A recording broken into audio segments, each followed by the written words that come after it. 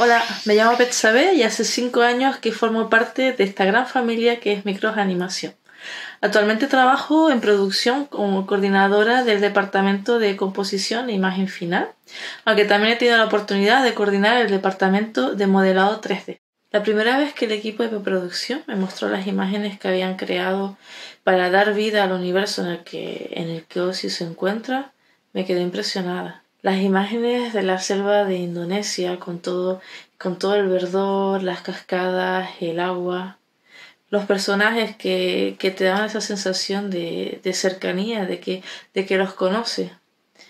Y los colores vivos, esos amaneceres, los atardeceres, me pareció un proyecto precioso. Pero en realidad lo que más me inspira es el mensaje que espero que Ozzy va a lograr transmitir.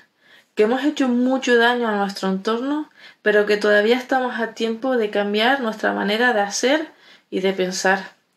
Así que Ozzy me cautivó por la belleza de sus imágenes, pero el legado que espero que quede está en su mensaje.